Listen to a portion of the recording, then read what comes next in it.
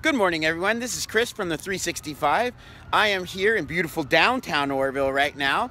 I thought I would start out saying, hey, today's the day. We are going to Barbados today. So I just thought I'd show you what we're going in. Behind me is the enormous van that we rented. So there's 10 of us going all total. We're going to fit 7 of us or 8 of us in this thing right now.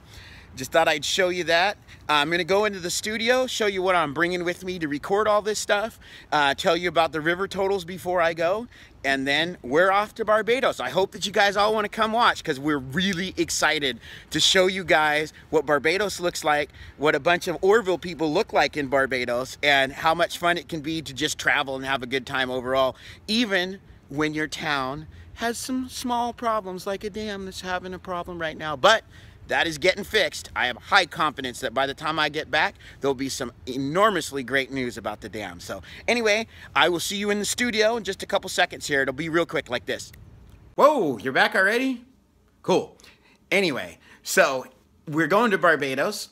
First today, we're flying out from San Francisco, driving that big, huge van I just showed you, going to San Francisco, going from San Francisco to Florida, and then to Barbados. Once we land in Barbados, we're going to stay in Barbados for 7 days at this beautiful place called Shutters there. It's actually a house that we rented out from a very nice lady. She's already given us all the details. I know there's Wi-Fi there, so I'll at least be able to get reports out while I'm there. Then, after those 7 days, we're going to go on a cruise in Carnival Cruise Line. I'm going to turn my eyes towards the screen here because I can't seem to remember locations so well.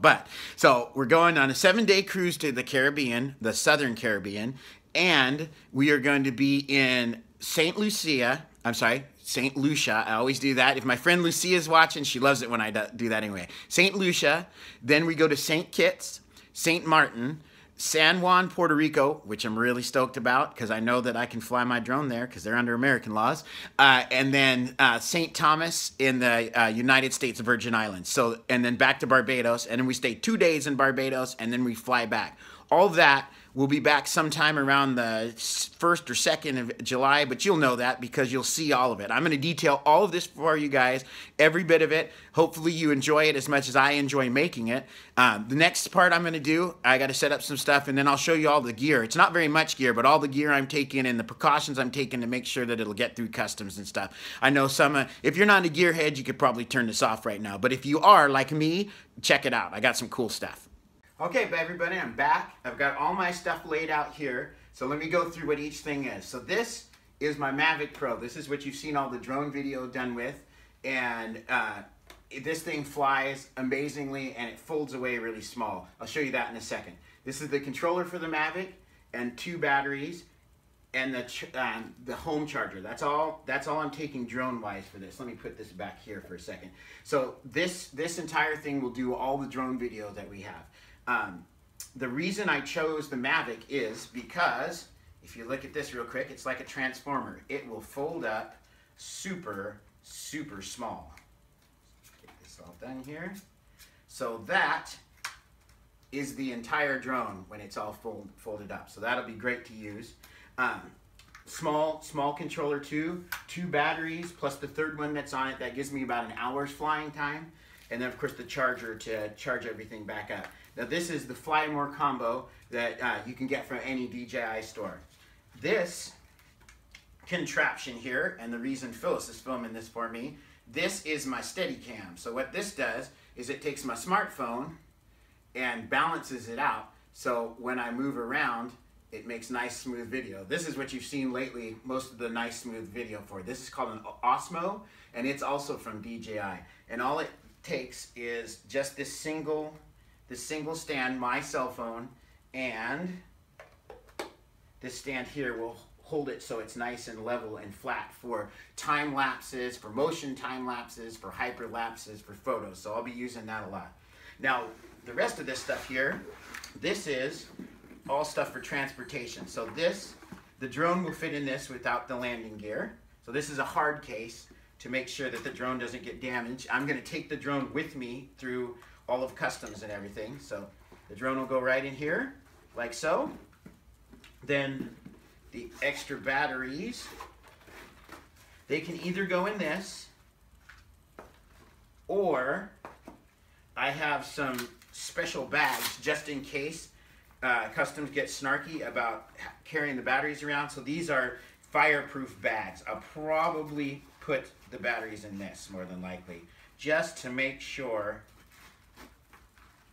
that we don't have any problems through Customs. So they fit in generally like that. So there's that. Then lastly, we've got the remote, and that goes right in here like so. Closes up, nice and protected.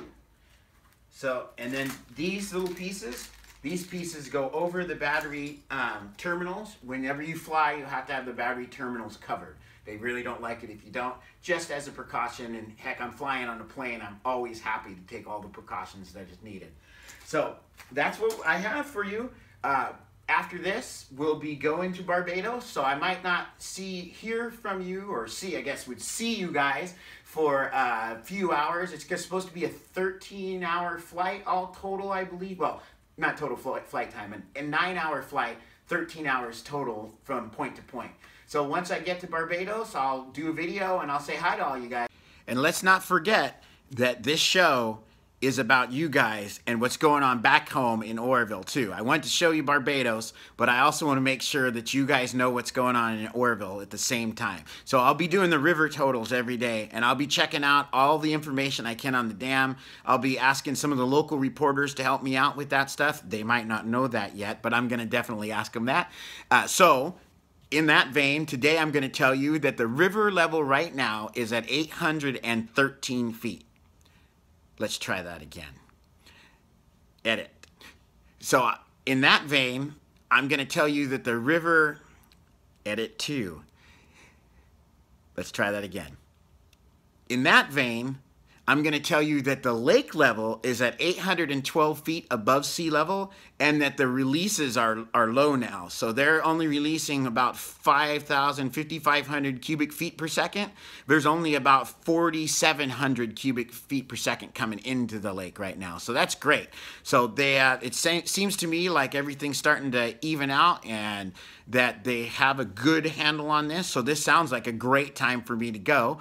Like I said, I'll be gone 14 days, and 15, 16 maybe. And I will be back. When I get back, I'll go straight up to the dam if I can and get you a report from there. So either way, I will see you soon. I'm leaving on a jet plane. Don't know when I'll be back again, but as soon as I can, I'll be talking to all you guys. Thank you very much. Have a great day. Bye-bye.